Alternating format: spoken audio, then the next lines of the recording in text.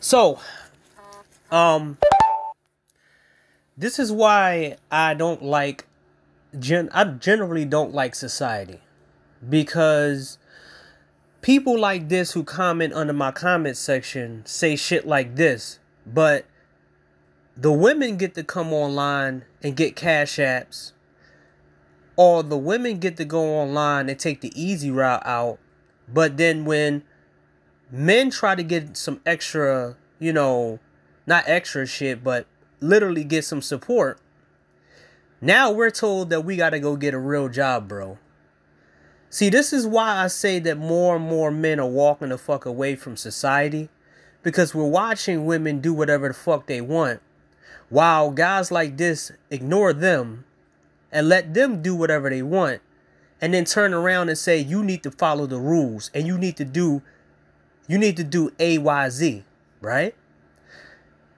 This is one of the reasons why a lot of people, especially men, are fed up with this shit.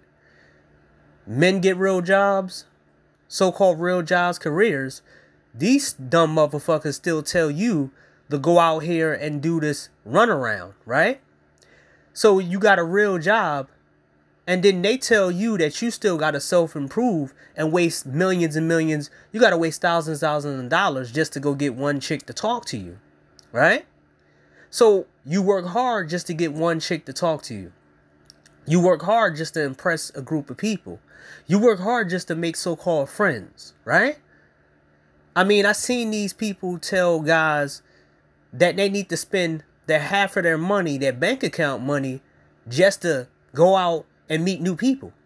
While these idiots will laugh at you if you get fired from your job, and then you ask, I mean, do these type of people, do a person like this tell somebody that goes on GoFundMe to go get a job, get a real job? Dude, this person goes around and tells the female on here, on the campsite models, to go get real jobs. It's funny that people like this tell you to go get a real job,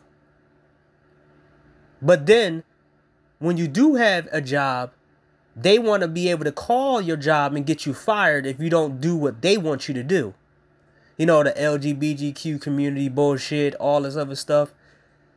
It's funny that they want to have an opportunity to bring you down anywhere they go.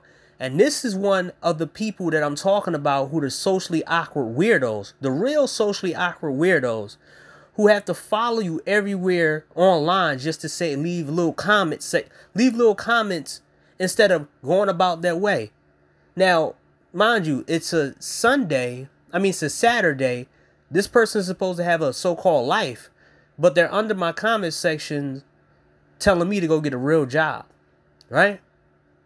Mind you, I don't have a whole bunch of followers, but I decided to post people who supported me, because I just didn't ask for support Cash App this year. See, this is what happens when you don't know me. You didn't know me for a couple years, and know that I never asked for anything last year, before years ago, when I first started. But this is what happens when you come in the comment sections and you don't know the person you're talking about.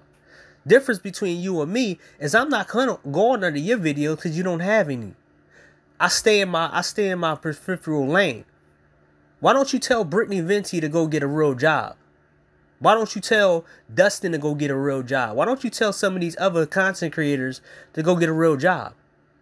I don't see you under those comment sections telling them to go get a real job. This is why I hate hypocrites in this country, and I hate hypocrites in this society. This is the reason why.